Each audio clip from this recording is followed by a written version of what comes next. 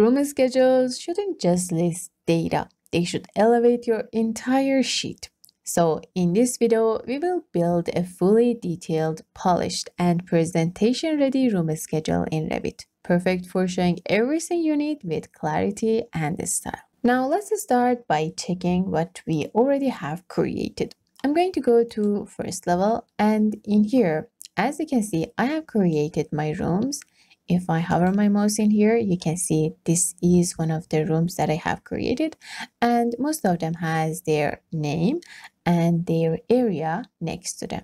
Okay, I have created all of these options, all of these rooms. If you go to architecture, you can see the tool in here. I have created all of them with this option, and in some places that you cannot separate spaces, for example, in this part, which we have this TV area, we have this entrance, and we have this kitchen, you can simply use this room separator. If you want to learn more on how to create rooms, you can just watch this video on top right corner. In here, we're going to see how we can create schedules for these rooms.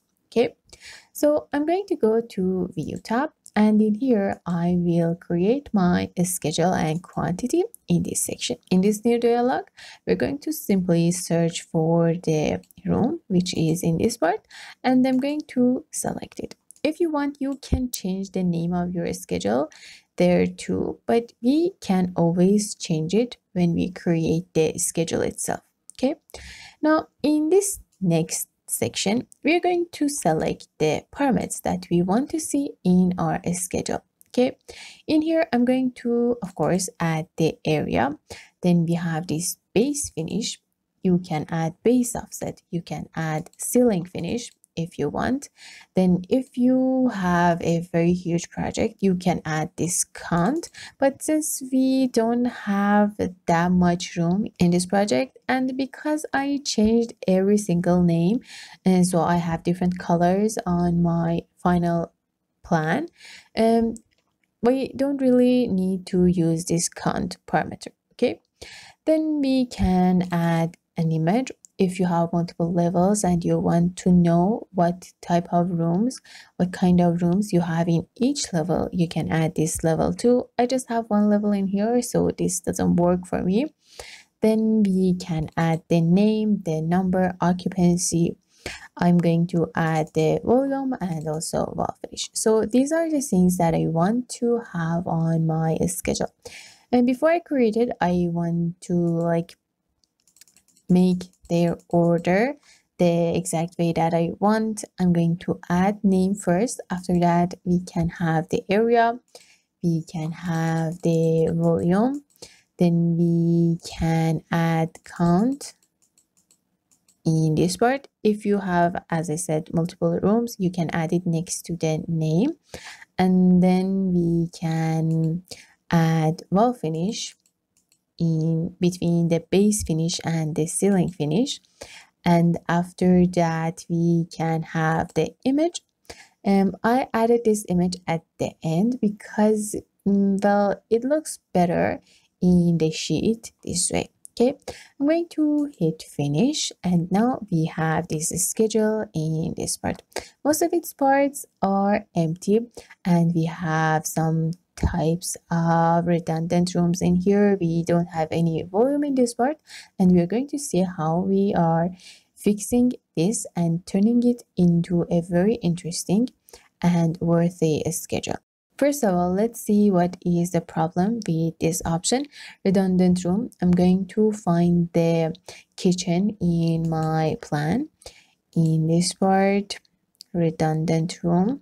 Okay, apparently I have created this room, but I haven't created the area, the tag, the everything that it needs. So I'm going to simply delete this. If you go to room schedule, you can see that it is not placed. Now I'm going to go to first level, and in this part, if we select this section, as you can see, the entrance and the kitchen area are connected. So to fix it, I need to add a separator in this part like this. And now, as you can see, we have this entrance in here, and in this area we don't have anything. So we can just simply add the room in here again, and I'm going to change its name to kitchen. Okay, now if we go to room schedule, we can find it in this part, and we can simply delete this option.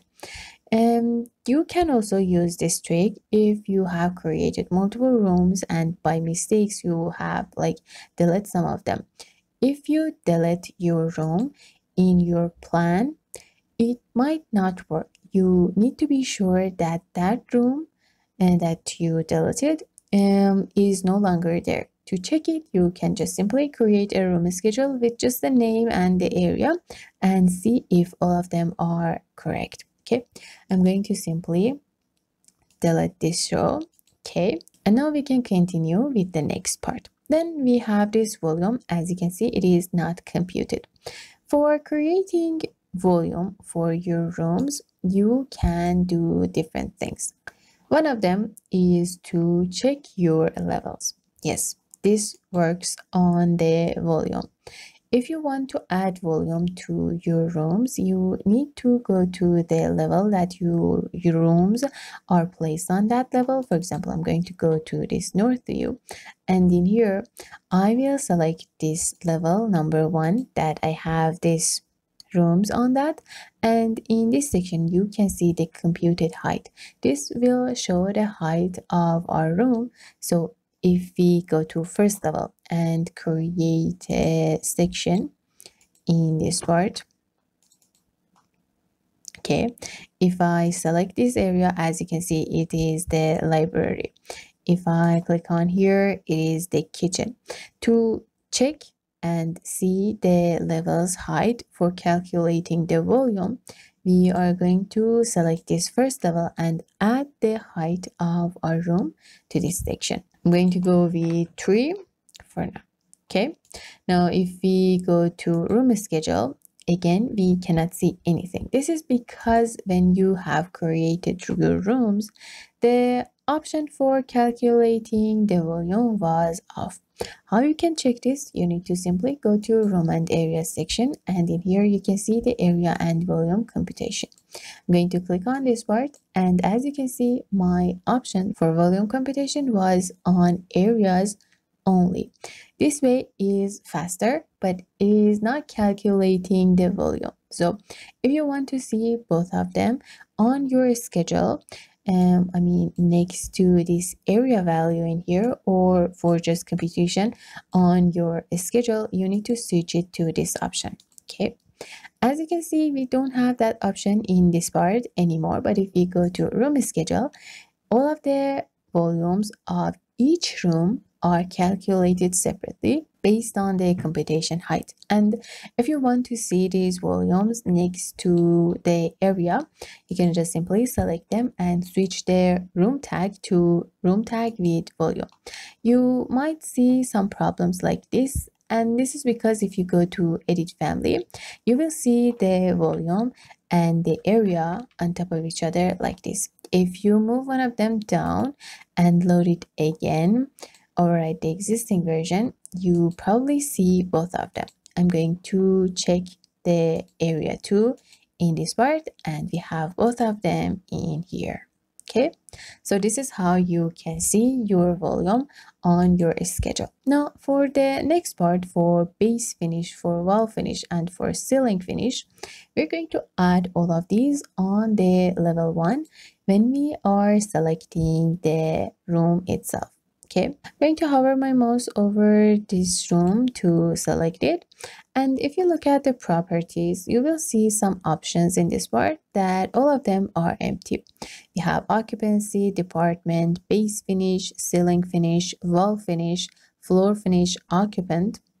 All of these can be complete, and you can add their permits to this part. For example, let's fill one of them. So for this base finish, we can simply go with hardwood. Okay, then for the ceiling finish, we can go with acoustic tiles. For the wall finish, we can go with paint. Okay, for floor finish, we can go with parquet. Okay, now if we go to room schedule, we can see all of these options in here.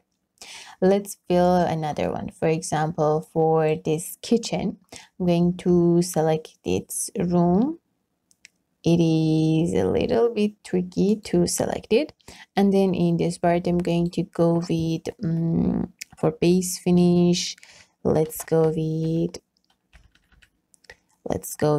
brick. Then for ceiling, we can go with oil paint. For wall finish, we can go with ceramic tiles. For floor finish, again, we can go with another type of ceramic tiles. Okay, this way. We can fill all of the areas with the materials that we use for them. For example, for this bedroom, we can go with carpet for its floor. We can go with wallpaper for its walls. And we can go with just simple paint or wood for its ceiling. Okay, this way you can add all of the detail that you want to use in each room for your project, and you will have all of them in your schedule perfectly and clearly. You can present what you want in just one simple schedule. So the last part, which is the most interesting section, is adding an image to your room schedule. Of course, you cannot see it in this part, but when you add your schedule to your sheet, it will be visible there. For example, one of these areas, for one of these rooms, I want to add an image. For example, for this kitchen, I'm going to click on this section and I will add a new one. Select the image that you want, click on OK, and when you see it in this part, you can click on OK again and it will be in this part. I want to also add another one. For example, for this bathroom, I have already made them ready. Click on Add, click on this bathroom, click on Open, click on OK, and it will be in this part. Now, how we can see them? If we go to this sheet, create a new sheet with a title block that you have. In this part, you just need to simply open this schedule section and add this room schedule to your sheet like this, and you can see the images in this part with all of the other information that you have added to your schedule. If you create your sheets, if you create your schedules this way, it will look much better, and with just one look you can always understand what you want to present. For example, with just one look to these images, to these renders, you will understand the type of room, the name of it, the materials that you have used in different parts, and it will be much more interesting on your final sheet. And of course, you can change the appearance of this room schedule and make it much better. So that's it. I really hope you enjoyed watching this tutorial, and if there is any topic on your mind that you want me to create a video for that, just leave them in the comment section below, and I will see you next time.